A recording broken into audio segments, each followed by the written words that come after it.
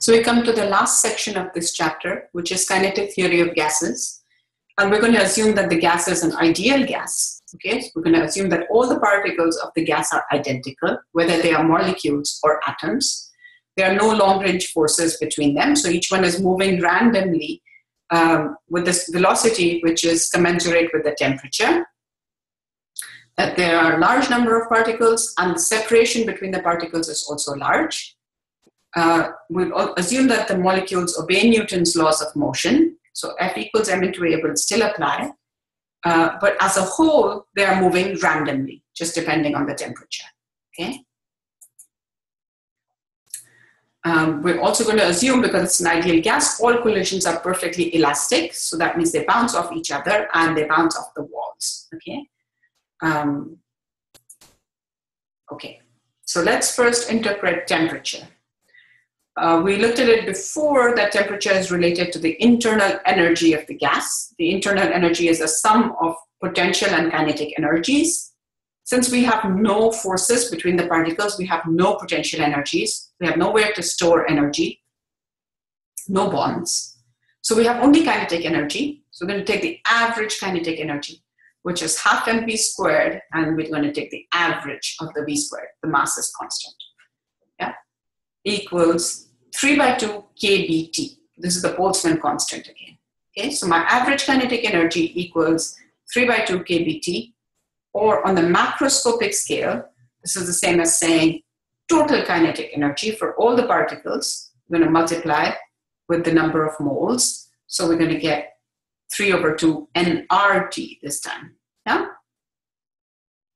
So you need to know these formulae. The relationship between kinetic energy and temperature. You can see that 3/2 is constant, n is a certain number of moles, it's fixed, r is a constant, so kinetic energy varies directly with temperature. The higher the kinetic energy, the higher the temperature. And vice versa, the higher the temperature, the higher the kinetic energy of the particles. Okay, so next concept, internal energy, which is represented by this symbol U, and it's defined as U equals 3/2 nRT. Internal energy, remember, is the sum of all the energies. So it's the sum of kinetic and potential energies. That same 3/2 nRT that we had in the previous page. Since all my energy is only kinetic for this gas, so the total internal energy must be the same, 3/2 nRT, which was the same as the total kinetic energy. Yeah? Okay. This is for a monoatomic gas which has no way of storing potential energy. If you have a polyatomic gas and it has bonds, and so then you're no longer taking it as an ideal gas, you're considering the bonds between the particles, it can then store potential energy in those bonds, and this expression will get more complicated. You'll have more degrees of freedom. Okay, so we're not going to go into this case. We'll just assume that this applies. We always have monoatomic gas. Let's do a simple problem on this. Nuclear fusion, the energy source of the sun, hydrogen bombs, and fusion reactors, occurs much more readily when the average kinetic energy of the atoms is high. That is, the temperature is high. Suppose you want the atoms for your fusion experiment to have the average kinetic energies of these many joules. What temperature is needed? So I need to connect my average kinetic energy to temperature. I'm going to take average kinetic energy equals 3/2 kBt. Yeah? You know this value here. It's what's given to you, 6.4 times 10 to the minus 14 equals 3/2. Look up kb and solve for T. T will be in Kelvin. Yeah? That's all you need to do. And it's done for you over here. Okay, so kb you will find is 1.38 times 10 to the minus 23 joules per Kelvin.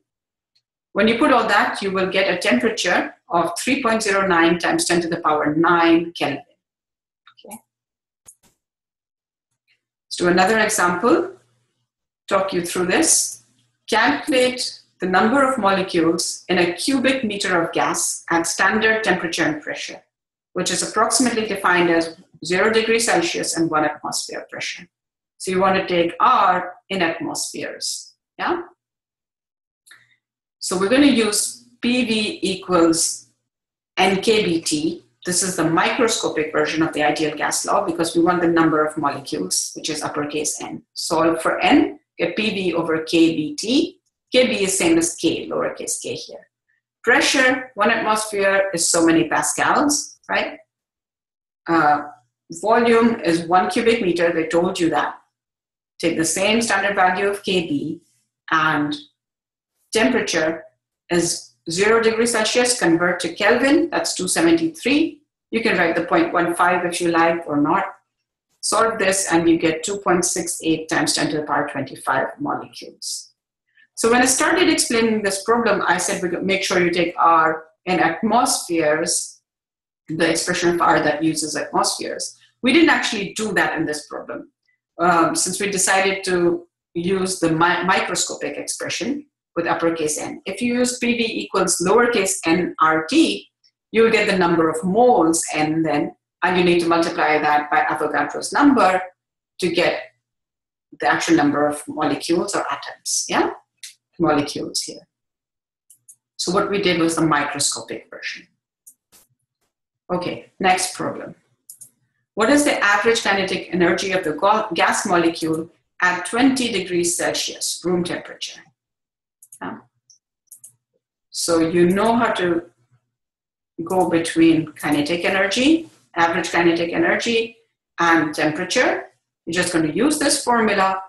Instead of average kinetic energy, you're going to find this value out on the left-hand side by setting it equal to 3/2 kb times T. You need to convert it to Kelvin. Yeah? It's the only thing you need to do. Then use your calculator. So that works out to be 293 Kelvin. Put that value in here. This is kb, and you calculate the kinetic energy.